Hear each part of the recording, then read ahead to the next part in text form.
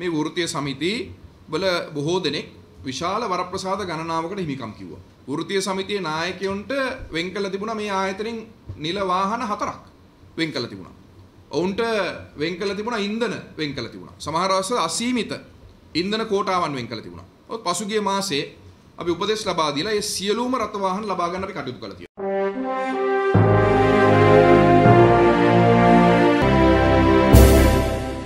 Power and Energy Minister Kanchana Wijesekera yesterday revealed that the government axed some of the privileges enjoyed by the Ceylon Petroleum Corporation trade unions members from last month.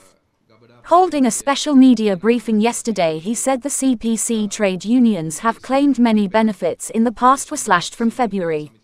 When I took over the CPC, these union leaders had been given 4 vehicles, fuel for 4 vehicles, and some had an unlimited fuel quota. Thus, we have taken measures to take all of these vehicles back from last month, he said. CPC trade unions went on leave against the government's move to allow 3 new foreign players into the retail market and delayed fuel distribution, leading to long queues at filling stations on Tuesday. The difference of opinion between the CPC trade unions and the government intensified after the Finance Ministry raised personal income tax, which caught many of the high-earning employees at state-run CPC by the government tax net. The CPC trade unions have raised concerns over the government's move to offer at least 450 filling stations to 3 foreign firms including China, the US, and Australia, as they fear there could be inevitable job cuts and salary reductions under such international companies. ඒ අනුව තමයි ඊ රාත්‍රී කාලේ මේ කඩාකප්පල්කාරී ක්‍රියාව නිසා සේවකයන් එක පැත්තකින් බියටපත් වෙලා තිබුණා සේවයට වාර්තා කරන්න. උන්ට තර්ජනය එල්ල වෙලා තිබුණා. ඒ නිසා අපිට පොලිසිය යුද හමුදාව අපිට ඒ ආරක්ෂාව ඉල්ලා සිටින සිද්ධ වුණා. ඔවුන්ගේ ආරක්ෂාව යටතේ තමයි රාත්‍රී කාලේ ඉතිරි කටයුතු කරන්න ඔවුන්ට පුළුවන්කම ලැබුණේ. ඒ වගේම විශේෂයෙන්ම මේ කටයුතු ක්‍රියාත්මක වෙලා යන අතරතුර අපිට දැනගන්න ලැබුණා අද දවසේත් ඔවුන් සූදානමින් සිටියා කියලා මේ සේවයට පැමිණෙන පිරිස් නැවැත්වීම සඳහා. ඒ නිසා විශේෂම ආයතනයක් හැටියට අතිගරු ජනාධිපතිතුමත් අපි ඒ පිළිබඳව සාකච්ඡා කරා.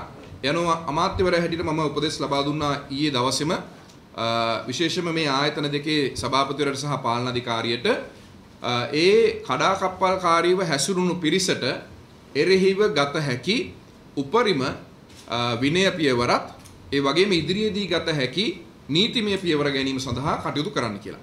ඒ අනුව අද උදෑසනම මේ වෘත්තීය සමිති නායකයන් හැටියට පෙන්වා දෙන සහ කඩාකප්පල්කාරීව හැසිරුණු අඳුනාගත් 20කට ආසන්න පිරිසක් මේ වන විට අනිවාර්ය නිවාඩු යවලා තියෙනවා. ඔවුන්ට සේවා ස්ථානවලට ඇතුල් වීම තහනම් කරලා තියෙනවා. ඒ වගේම විශේෂයෙන්ම සේවය නොකරන විශ්‍රාම ගිහිල්ලා කටයුතු කරන සහ දේශපාලන පක්ෂවල උමනාවන්ට හැසිරෙන පිරිස් ඉන්නවා කඩාකප්පල්කාරීන් විදිහට කටයුතු කරන. ඔවුන් කෙසේද මේ පර්යන්ත තුළට ඇතුල් වුණේ කියන එක පිළිබඳව පරීක්ෂණයක් පවත්වන්න කියලා අපි ඉල්ලීමක් කළා තියෙනවා. ඒ වගේම ඉන්නවා දේශපාලන පක්ෂවල මැතිවරණයට ඉදිරිපත් වෙන අපේක්ෂකයන්. දැන් මැතිවරණයට අපේක්ෂකයන් හැටියට ඉදිරිපත් වෙනකොට රාජ්‍ය පරිපාලන අමාත්‍යාංශය සහ මැතිවරණ කොමිසමේ චක්‍රලේඛය තමයි නිවාඩු අනුමත කරවා ගත යුතුයි. ඒතර නිවාඩු මත සිටියේදී මේ පර්යන්ත පුලට ඇවිල්ලා ඒ කටයුතු කිරීම කියන එකටත් එරෙහිව මේ වන විට පරීක්ෂණ කටයුතු ආරම්භ වෙලා තියෙනවා. සභාපතිතුමා මීට සුළු මොහොතකට පෙර මට දැන්නුවා ලිඛිතව මේ වන විට සියලුම ආරක්ෂක අංශවලට ආරක්ෂක ගේට්ටු වෙත මේ පර්යන්තවල සහ ප්‍රාදේශීය කාර්යාලවල තරාතිරම නොබලා ඒ සඳහා නායකත්වය දීපු කඩාකප්පල් කරපු සමහර පොදු ජන පෙරමුණේ වෙන්න පුළුවන්.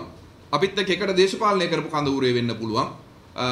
සමහර විට සමගි ජන බලවේගය අනුබද්ධ වෙන්න පුළුවන්. ජනතා විමුක්ති පෙරමුණේ වෙන්න පුළුවන්.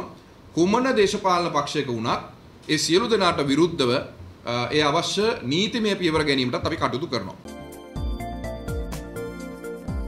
For more latest news, subscribe to FTTV.